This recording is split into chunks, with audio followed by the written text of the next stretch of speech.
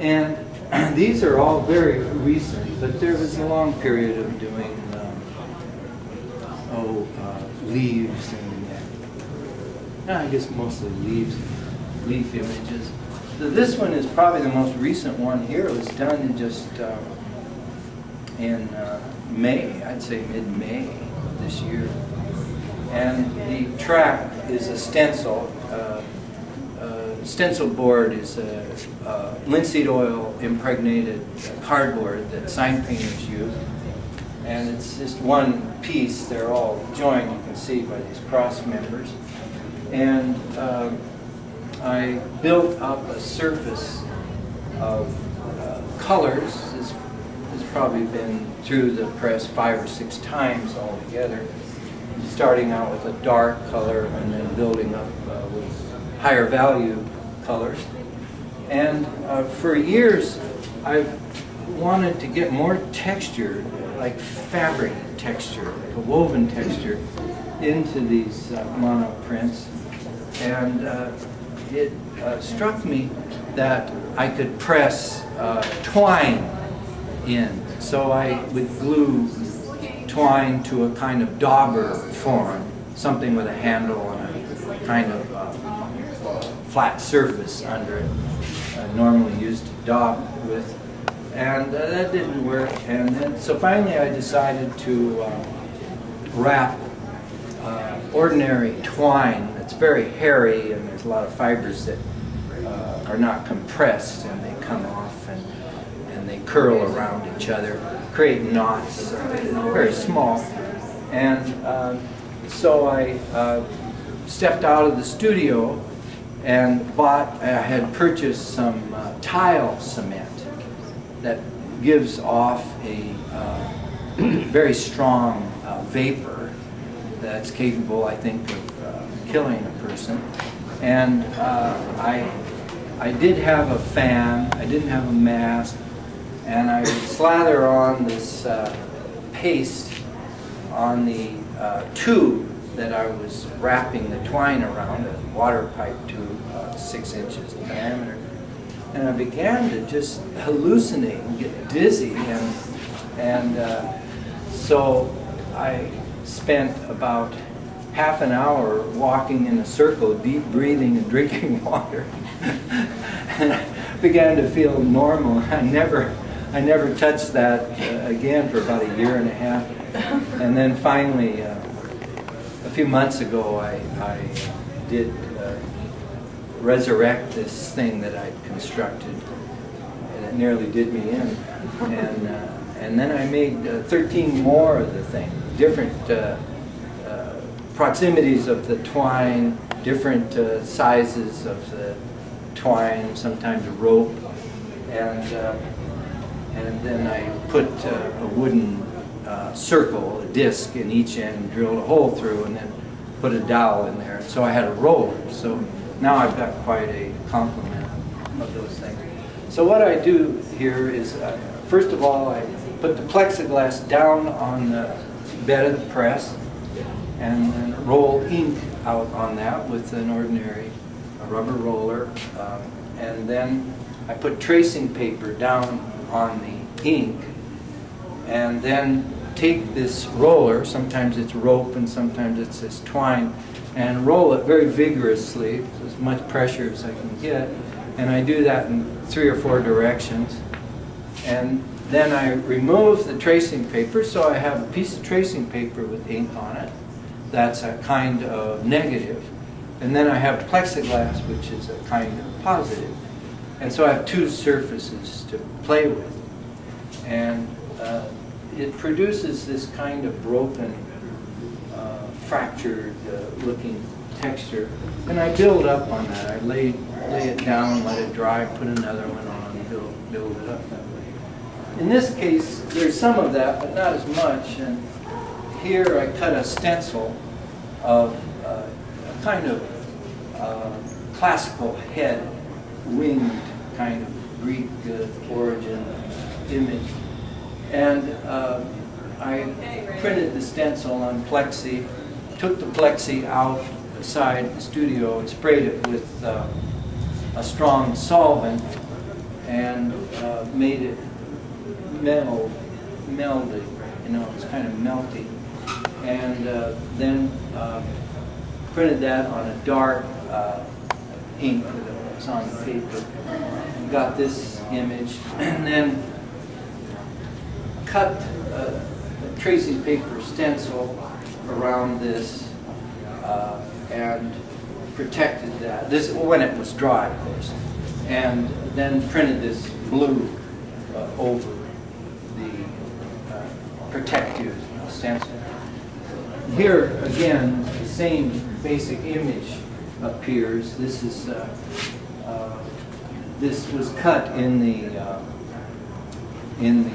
stencil board that sign painters use, and I ran this stencil board through the press with a thin sheet of aluminum, such as commercial printers use on those high-speed presses, and it indented the aluminum. It's strong enough so you can run it through the press, and the highs and lows in the aluminum are maintained, and the ink appears differently in the ridges and in the valleys. And this was built up in the way I've been describing, again and again through the press. These are earlier. These go back a year or two, a year and a half. And I've always disliked to see artists directly borrow images from other cultures. Like Northwest Coast Indian art is such an integral thing, and we've been so cruel to the people who produce that wonderful art.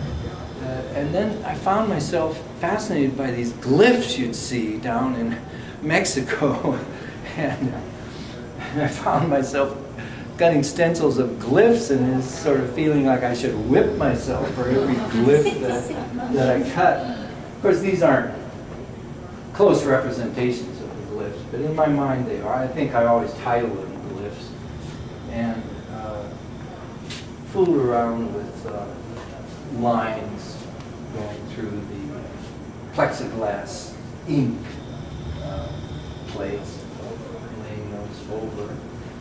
And then here it's pretty much the same situation as you see in that one down there.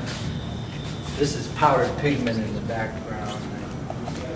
And then here I thought, well, I'll do a kind of capriccio, kind of lattice that you might see in a Spanish culture grill.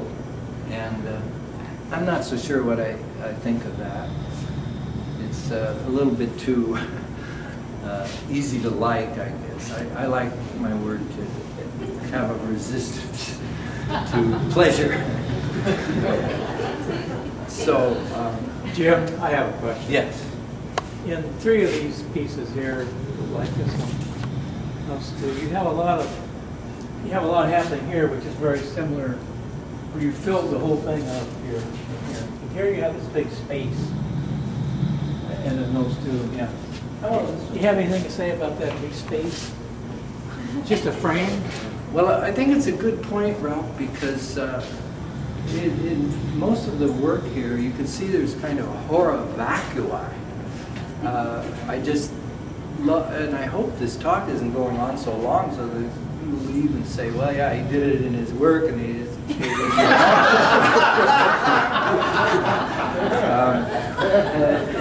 just I guess I just feel like give the audience, you know, everything you've got, and, but it's not a healthy way for an artist to think. I mean, you've got to get on the stage, do your piece, and get off the stage, you know, and so this is, I think, a representation of my aging, becoming aware of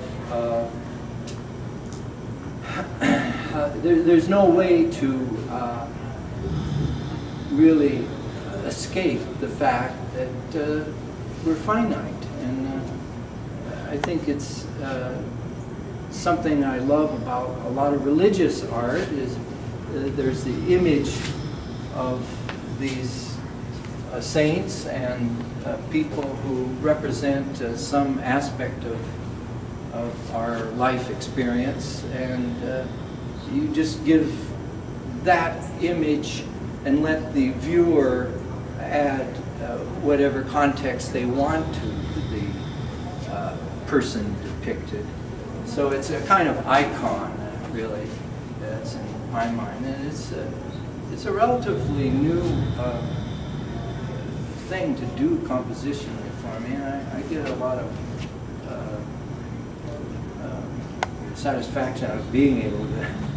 I have always admired people, artists, who could just do a simple image and get away with it and let it be sufficient. So that's about it. I tried to allow these dark elements around there to suggest some sort of agency that was impending on the image. There's a context for this thing to exist, and not necessarily a very reassuring one either. And that's sort of true here with this strange color combination. Usually I don't go into those jarring color combinations. That was a good question, Tom. Thanks for asking it. The lines here, I did a whole series of these monoprints with lines going across, and those lines represented to me the experience of being in grade school and having to stand at the blackboard. Not that there were always lines there, but sometimes the teacher would give a class in music, and there'd be the musical staff there, and I was extremely shy as a child, and to get up in front of the class and try to do something.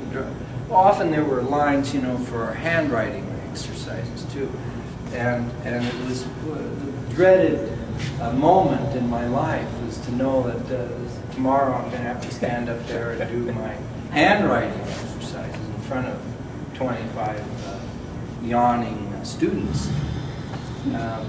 And so, well, I mean, when we get older, we go through physical issues, and then there's the world, politics. There's plenty of stuff to feel worried about, and so one day I just decided to start laying tracing paper down on an inked plexi, and I have 2 strips of plywood on each side that are marked off in inches and half inches. I have a steel rod that goes across, and I have a chopstick that I draw across there, half-inch or inch intervals. I've done lots. I have a heavy stack of these monoprints at home. They go pretty fast. Well, are there any other comments or questions?